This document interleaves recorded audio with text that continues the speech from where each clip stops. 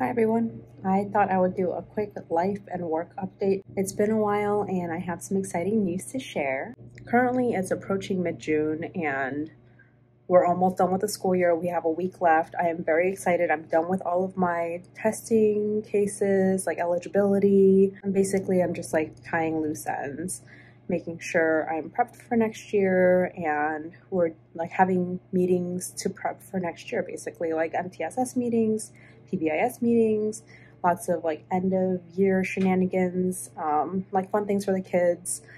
And there's still like a couple like finals going on for like the 8th grade students, so I'm gonna help proctor some of that stuff, or like monitor kids.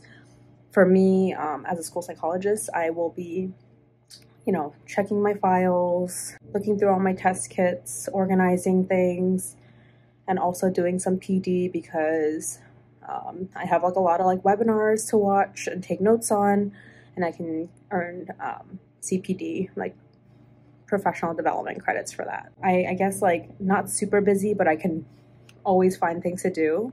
This is my second year as a school psychologist at the same school, and I definitely have gotten more comfortable in my role. I still feel very new, but there's just like a sense of like, I feel like, oh, like I know what I'm doing. It's not as bad. I'm so glad I have the support that I do. And there were definitely times when I felt like panic and anxiety and stress because I felt like there was too much to do. But compared to like what I hear from other psychologists, school psychologists around the country, my caseload is not bad. My school, like the things that happen in my school are not bad compared to the horror stories that I hear across the country. Of course, we've had some high profile cases, we've had threat assessments, like those things do happen here. I work in secondary, but I think we have a really good admin team, counseling team, and it's not as bad as it could be. So I'm very grateful for my experience the past couple years, and like eligibility and like testing caseload wise. I see people who have like over 100 kids to test and write reports on throughout the school year, and for me, like that sounds crazy. Like, how do you get all of that done? That's like, I guess that's like 10 to 12 a month. But given that like you're typically not busy like the first month or two of school because everyone's getting in the routine of things, and like the last month or two, I guess, like you're wrapping things up. That's crazy. I just feel like it's not sustainable unless you love doing it and that's all you're doing.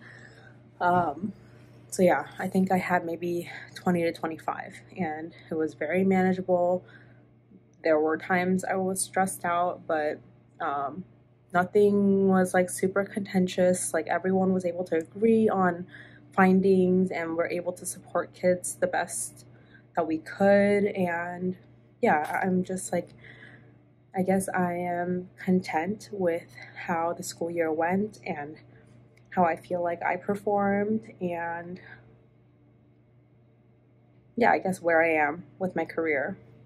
That being said, I don't want to get too like complacent and comfortable with where I am because it's nice in the context of like my life and like being a mom and having other responsibilities, but I guess in regards to my professional development and like skill set, I would love to branch out and have new experiences because I don't want to become stagnant. Like I'm just starting my career and I want to be able to go other places, be well-rounded, have new experiences. So I think it's good to stay for a few years and definitely like become more comfortable, become like a bigger like asset player for the school, make better connections, like deeper connections with students and staff.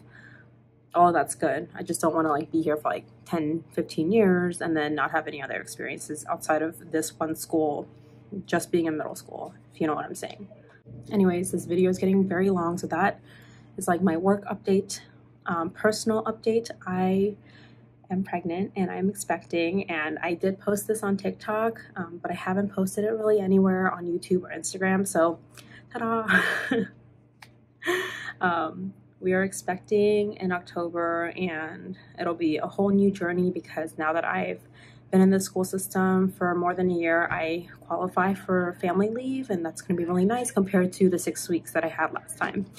So I hope you follow me on my journey as a soon-to-be mom of 2 and a still early career school psychologist. First trimester was pretty rough. I was pretty nauseous and like exhausted, like all of first trimester. Like first I was going to sleep really early, but even throughout the day I was so tired.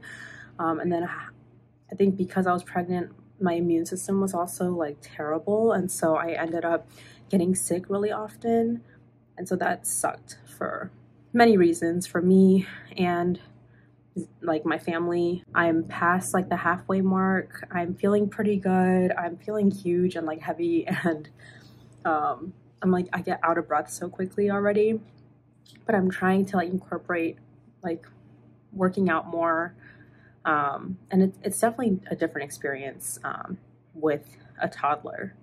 So that's been interesting, and we're trying to teach him that, you know, he has a baby sibling coming.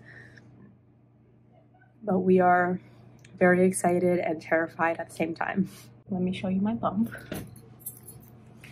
Here it is.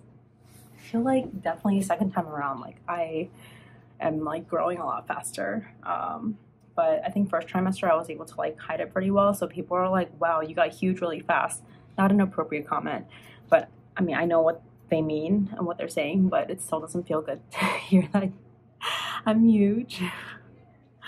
Anyways, that is basically my update. I will be home for the summer. I'll be taking care of my toddler most of the time, and then maybe I'll get like 1 or 2 days to work on house stuff, nesting, like prepping the nursery for the new baby, and hopefully creating more content because I'll have some time. Thank you guys so much for watching, and I will see you guys in the next one. Bye!